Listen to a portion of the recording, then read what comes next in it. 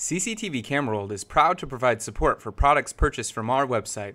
If you purchased your product from another vendor, please contact the vendor you purchased from for further assistance. If you're looking to figure out the power budget on your NVR system with built-in PoE ports, log in through the web interface, then go to Settings and Camera, and then click on PoE. And here you'll find cameras that are connected to the NVR's built-in PoE ports that are compatible. And it will give you a reading on the right-hand side and under how much power they're using. And over here, it tells you for your particular NVR, it'll tell you how much actual power is being drawn. That's the numerator. And the denominator is the total power your NVR's PoE switch will support. Obviously, as your NVR ages, its efficiency on its PoE ports will degrade.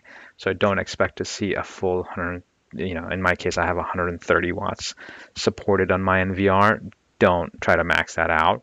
It's also a variable of your cabling distance and the type of cable. So what you should do is stay within 75% of the max number in the denominator your NVR will support. That's a realistic expectation to have.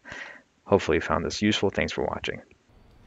If you're watching on YouTube, don't forget to like, comment, and subscribe.